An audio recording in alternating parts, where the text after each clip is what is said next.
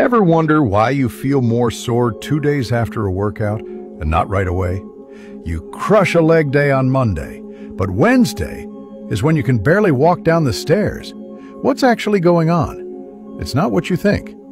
First, when you work out, you create those tiny, microscopic tears in your muscle fibers.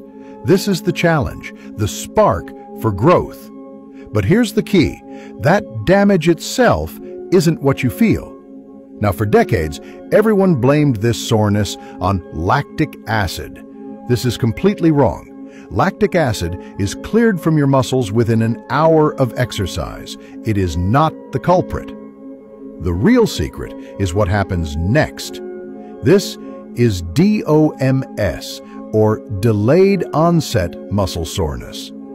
Your body senses all that micro damage and goes into full-on repair mode.